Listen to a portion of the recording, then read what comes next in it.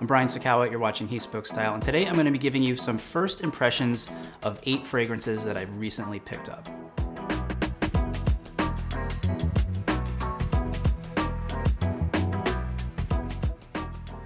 As you know, I'm a big fan of fragrances, and one thing I love the most is every time we release a new fragrance video, you guys are all over the comments giving recommendations. Some of the fragrances I'm going to review today are from those recommendations, and some are just some that I've been interested in myself. As I said, these are going to be more or less first impressions. I've tried each of these out at least 5 times just to get a sense of the fragrance, see what I like or don't like about it, and how it performs on my skin. So let's jump right in. First up is one that so many of you recommended as an addition to my list of the best classic men's fragrances of all time, and that is Guerlain's Habit Rouge, or Habit Rouge, pardon my French please. Bottom line up front, very first spray, I totally understand why it should be on that list. Top notes are bergamot, lemon, rosewood, basil, and pimento. Heart notes, sandalwood, carnation, patchouli, cedar, rose, and cinnamon. And base notes are vanilla, amber, moss, leather, benzoin, and labdanum. It's a very unique scent and one that once you get to know it, it's easy to recognize. This is definitely a classic. It's masculine, but not masculine in a barbershop fragrance kind of way. I would say it's a little more elegant. It starts with a little bit of citrus, but pretty quickly more floral notes take over, and then there's a sort of underlying powderiness to it. But both the floral and the powder are very subtle, so if you're not into those kinds of fragrances, don't let that throw you off. More suited to nighttime in my opinion, but it could be an all-day fragrance. Lasts about 4 hours on my skin, so it doesn't perform super well, but if you're a fan of classic fragrances, this is one that you'll want to own. Being a fan of Floris number 89, I wanted to give another Floris fragrance a try that sounded interesting to me, and that is this one right here, Floris Elite. It was introduced in 1979 and named after Lotion Elite, which was an aftershave cream that was first featured in the catalog in 1851. We've got top notes of bergamot, cedar leaf, grapefruit, juniper berry, lemon, and petite grain. Heart notes are bay, fir balsam, and lavender. And base notes, amber, cedarwood, leather, moss, musk, patchouli, and vetiver. I like this one quite a bit. It reminds me of very much a classic gentleman's scent. It's got a similar profile, in my opinion, to number 89, but 89 seems a little softer, but Elite has a little more punch and edge due to things I think like the grapefruit, lavender, juniper berry, and fir balsam. Good staying power, about 8 hours on my skin. It's an everyday kind of fragrance and one that I definitely recommend. Next we have one that I've been interested in trying for a very long time.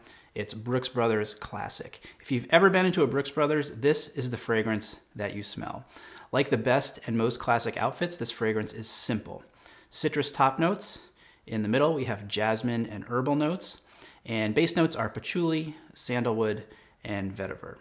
This is a super classic, refined, manly scent. The best picture I can paint in your mind of this fragrance is to say it's the white shirt, navy blazer, gray trousers, club tie, tassel loafers of the fragrance world.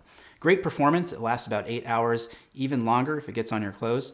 And price is right, at just $60, you're getting great value for your money. This is an everyday, any occasion kind of fragrance, signature scent material, another one that I'm really happy with. Another one by Brooks Brothers here called New York Gentleman. As I was learning more about Brooks Brothers fragrances, this one kept popping up in forums as this holy grail of Brooks Brothers fragrances. It's not available anymore, which I think might be contributing to the mythic quality that it seems to have obtained to some degree. I have seen 2 different bottle styles. This one that I have here and one where the glass is kind of cut a little bit. I don't know if there's a difference between the fragrances. If you happen to know, please drop that knowledge down in the comments.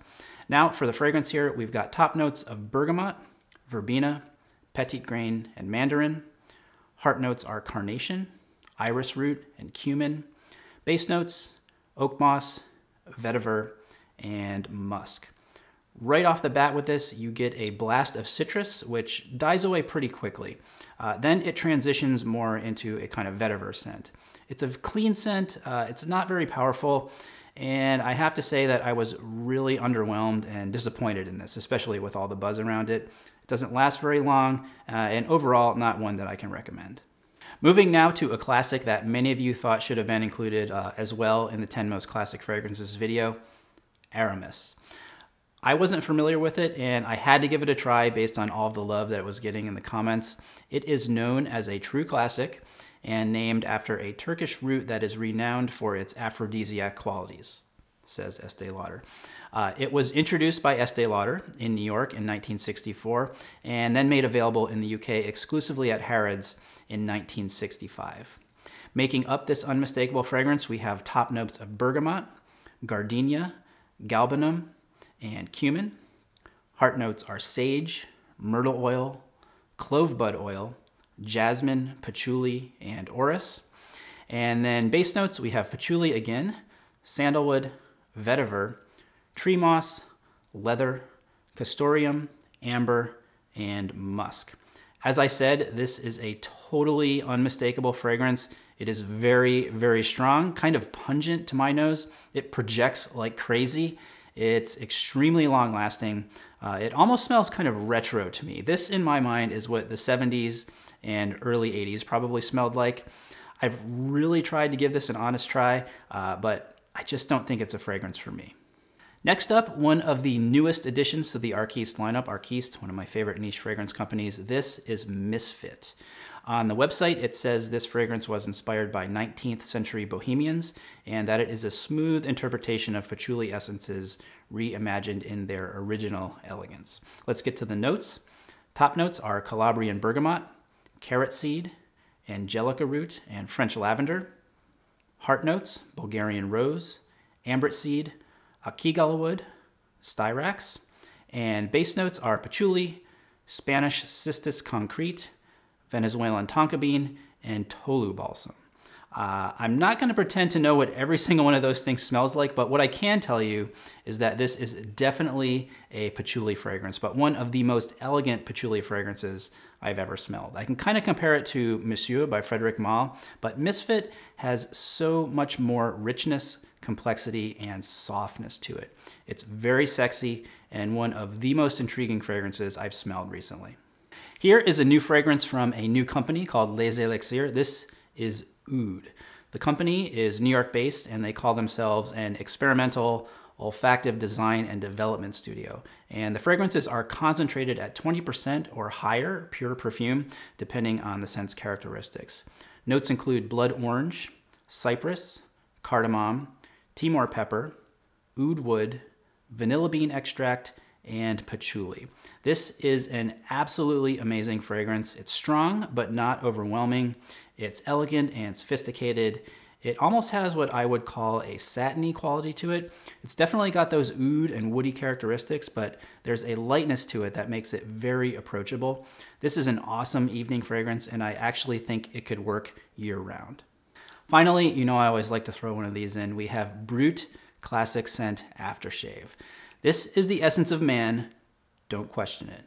In all seriousness though, I was in the supermarket and I saw this, and you know I'm a fan of Old Spice, so I wanted to pick this up because it's often cited as one of the most classic fougères associated with people like Roger Moore, Elvis Presley, and many, many more. And for the price, you can't beat it. Top notes, lavender, anise, lemon, basil, and bergamot. Heart notes, geranium, ylang ylang, and jasmine. And base notes are sandalwood, vetiver, patchouli, oak moss, vanilla, and tonka bean. What does it smell like? The essence of man. It is, like Old Spice, one of those super classic, old school, grandpa kind of scents. But there's nothing wrong with that. It's a classic for a reason, and I have been splashing this on after shaving a lot recently. Links to all the fragrances in this video are down below in the description.